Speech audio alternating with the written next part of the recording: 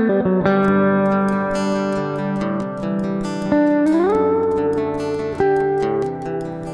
a single mom goes out on a date with somebody new, it always winds up feeling more like a job interview.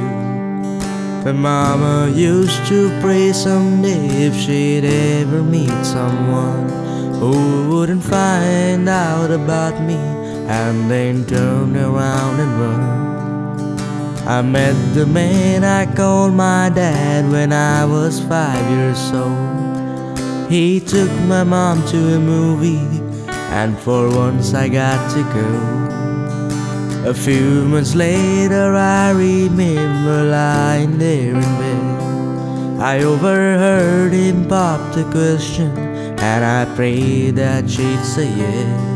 And then all of a sudden, oh, it seemed so strange to me how we went from something's missing to a family. Looking back, all I can say about is all the things that he did to me.